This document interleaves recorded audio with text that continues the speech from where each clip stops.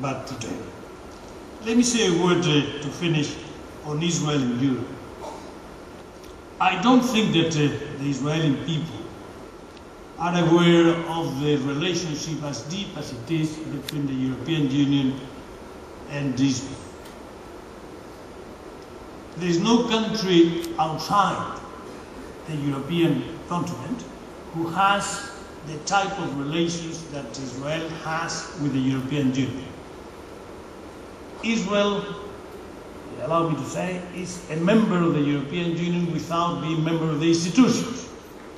Is a member of all the programs, is a member, and I would like to say, a member of participating in all the programs, and I like to emphasize and underline with a very big, thick line in all the programs of research and technology, and this is fundamental.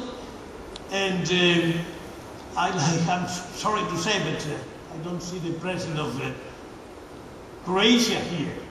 But I have to tell you now that he's not here, he's a candidate to be part of the European Union, that your relation today with the European Union is stronger than the relation of Croatia.